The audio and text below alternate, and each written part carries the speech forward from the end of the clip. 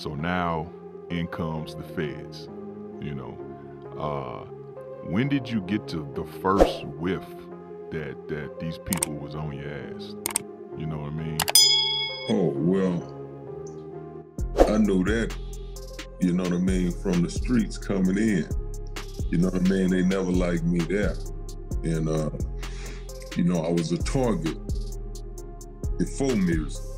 You know what I mean? And I understood, okay, I'm a target, you know, probably rightfully so.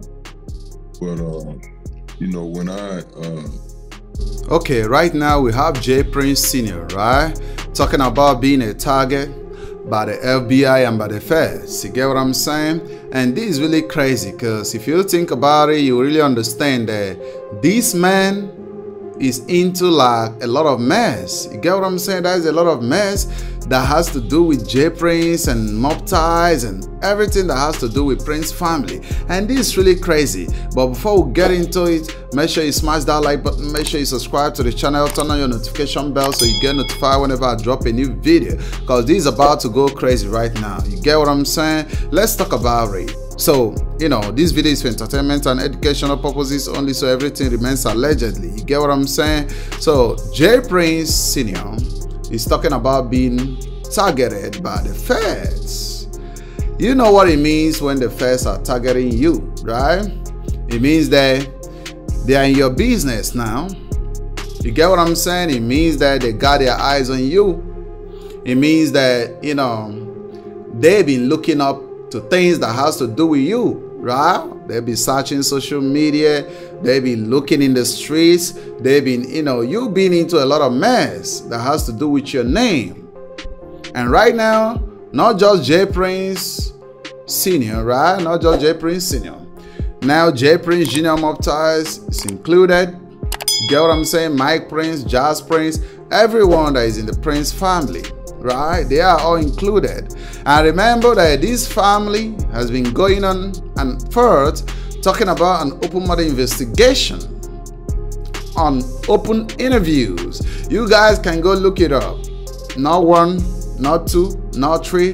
They even got some information that stated very clear that, you know, this was Miguel Ben's statement to the police, to the Houston Police Department, right? They got the receipts. They got it. They showed it on $1 million worth of game. They were reading out every statement that was written by Miguel Benz that has to do with them. So J Prince Sr. got mad and got angry because Miguel Benz have to mention his name, and he doesn't like that. He doesn't like that at all. You get what I'm saying? He doesn't like that. So, you know, it's really crazy. But one funny thing you all have to know is this, you know, no man is above the law.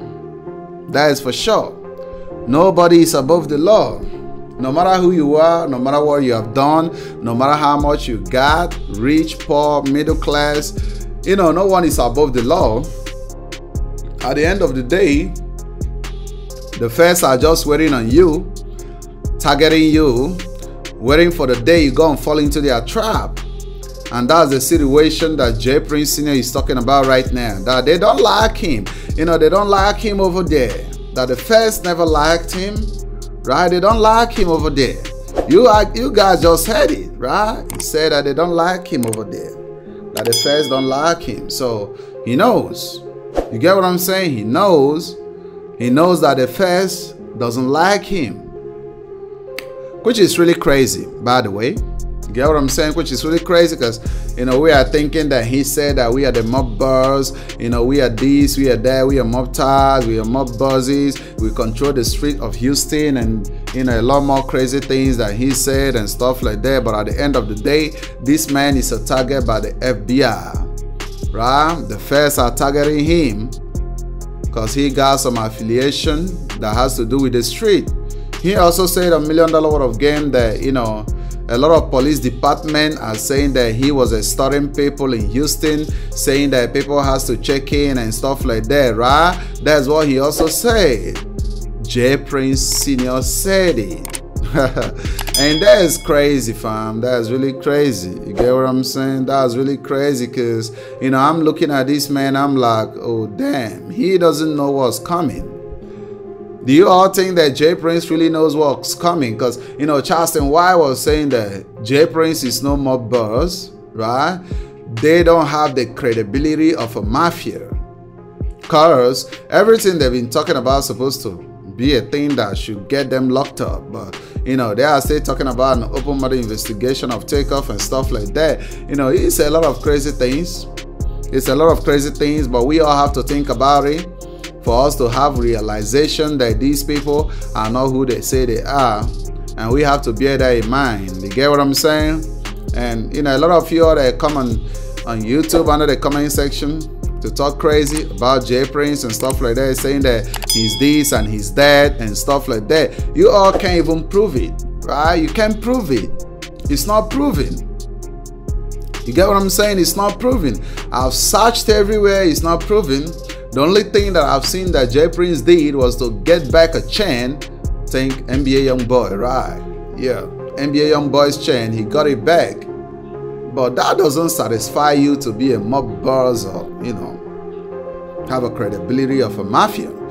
Yeah, that doesn't give you that, you know, that doesn't give you that, you know, that credibility. You get what I'm saying? And that's how it is. You get what I'm saying? That's how it is. So let's think about this for a minute. The facts are all over Jay Prince Sr. right now. You know, when Wakondre said, you know, the speculation that came up on Clubhouse that Wakondre said that Jay Prince has been arrested for, you know, threatening Offset, right? And he was speaking about it, and Jay Prince actually replied and responded and stuff like that. You get what I'm saying? He was lying down, you know, beside his pool and stuff like that. Let me tell you all one thing, right? In every rumor, there is an atom of truth. In every rumor, there is an atom of truth, because the person that speculated that message would have heard some from the street that said the same thing, right? And right here, we'll have a clip of Jay Prince himself talking about, you know, the feds not liking him over there and stuff like that. So we have to come to the realization that, you know, the feds are watching him. And it might not take so long for them to catch up with him. You get what I'm saying? That's how it goes. But if you are new to the channel, do me a favor, subscribe to the channel. You get what I'm saying? Smash the like button, turn on the notification bell so you'll be the first to get notified whenever I drop a new video. Because it's really going crazy. I'm about to break this all down. Remember, everything said in the video still remains allegedly. You get what I'm saying?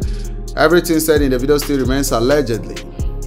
But we have to speak up in some things that goes on in the black community, right? Because go to Houston, they say that Jay Prince only made black people to check in and stuff like that. And I'm wondering, why don't he also make white rappers and, you know, white artists to check in whenever they come to Houston?